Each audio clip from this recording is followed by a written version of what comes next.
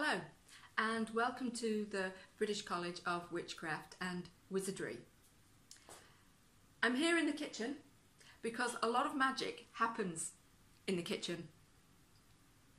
You may have heard the description of a kitchen witch. Well, actually that's rather a new term for us, but predominantly we do a lot of work in the kitchen. We make our candles, we make our magic holy water, we make countless recipes, some of them traditional and some of them new variants on different recipes and family traditions. At the British College of Witchcraft and Wizardry you can learn all of these different recipes and magical concoctions. Please join me. Blessed be.